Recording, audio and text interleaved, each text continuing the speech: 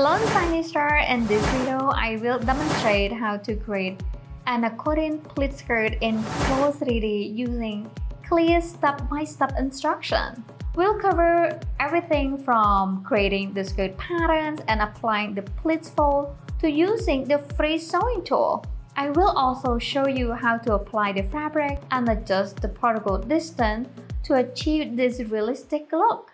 First, we want to create fabrics. I will use the rectangle tool, click on that to select, then click one on the page, and I'm going to type in 30, then press on the tab key, then I'm going to type in 4. After that, I want to change number of shape to 2, and I will click on OK. Next, I will switch the tool to transform pattern tool, click one on this fabric to select, then click and then drag it down, right click. Then I'm going to change this height to 46. After that, I will click on OK. Next, we want to make 2 more copies. Simply Command or Control plus letter C, Command or Control plus letter V, and I'm going to press on Shift and then click one to place. Then I'm going to Command or Control plus letter D here, and once again press on Shift and then click one to place. Next, we want to merge them together. I will go to this Edit Pattern tool, click one right here, right click, and then I will select Merge. I will do the same here. Simply click one here and then press on Shift. Click one right here, right click, then I'm going to select merge. Next, we want to remove this point as well as the line. To do so, I will select the trash tool, click on it, then my key selects all the point and the line. Press on the delete or backspace on the keyboard to delete. After that, we want to align this pattern. Simply go to the transform pattern tool, click on that pattern, drag it over, let's zoom in a little. And we want to see this line right there. The pattern is now aligned. I'm going to my key select both of them and then bring them down here. Next, we want to create internal line for the pleat. I will use this Edit Pattern tool. Click one on this edge here, press on Shift, then click one here. Now right click, and I'm going to select Distribute Internal Line Between Segments. Then I'm going to type in 60 and click on OK. Next, I will come over here to the property editor and turn on this fold rendering. Simply check on that box there to turn it on. Now hover the mouse on top of the internal lines, right click, and I'm going to select Extend/Trim and Add Point to Pattern Outline.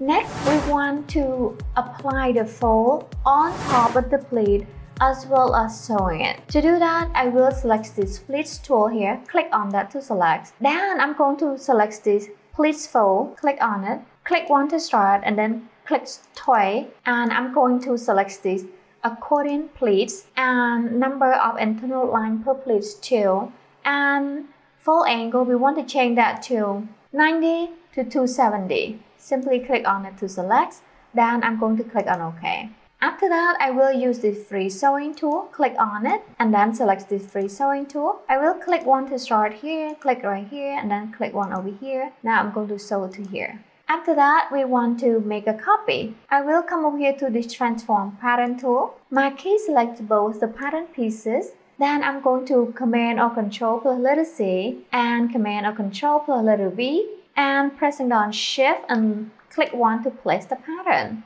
Before we are going to place the pattern onto the avatar, I want to reset them all. Simply come over here to the 3D toolbar and then select the Reset All to the pattern. And I'm going to come over here and then turn on the Show or Hide Arrangement Point. And I'm going to my key select the front pattern pieces, hover the mouse over the avatar, click one to place. Then I'm going to come over here to the property editor and I want to change that to flat. I will do the same here.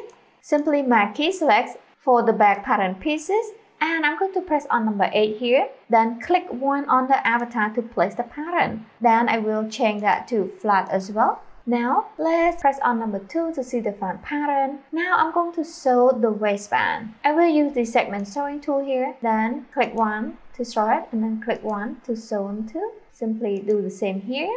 Okay, next I'm going to strengthen the pattern. Simply using these Transform Pattern tool, my key selects all the pattern pieces, right click, then select Strengthen. So after that, I'm going to come over here and click on the simulation button to simulate. Okay, so now the skirt kind of falling down here. I'm going to press on that once again to stop. There is some solution to that. we are going to apply the elastic onto the waistband. To do that, I will come over here to this fabric folder and click on this drop down menu and then double click on this elastic folder, and I want to click on this knit elastic, drag and drop onto the objects browser. Next, I'm going to zoom in here. I want to marquee select both of the waistband here and then click on that assigned fabric. Next, before I'm going to simulate, okay, I'm going to marquee select all the pattern pieces and adjust it up a little. Now I'm going to click on that simulation, but next we want to sew the side seam of the skirt. Simply stop the simulation first, and then I'm going to use the segment sewing tool here and zoom in, click right there to sew. Then I'm going to click right over here and zoom in closer, click right here. Now I'm going to simulate once again to see the effects. Next, I'm going to stop the simulation and I want to simply marquee select and strengthen the pattern and simulate once again to see the effects of the skirt itself. I will go to fabric folder once again. This time, double click on that fabric, then type in silk and then press on return enter on the keyboard, and I'm going to select the silk chamois. Click, drag and drop onto this fabric right here. And now I'm going to simulate once again. As you can see, the pleat change to a little bit more firm. That's what we want. And then I'm going to stop the simulation. I also want to change the color of the fabric. Simply go to the silk chamois fabric, click on it, and then navigate it down here to color. And let's change it to somewhat bluish or more like a turquoise color. After that, I'm going to click on apply and close.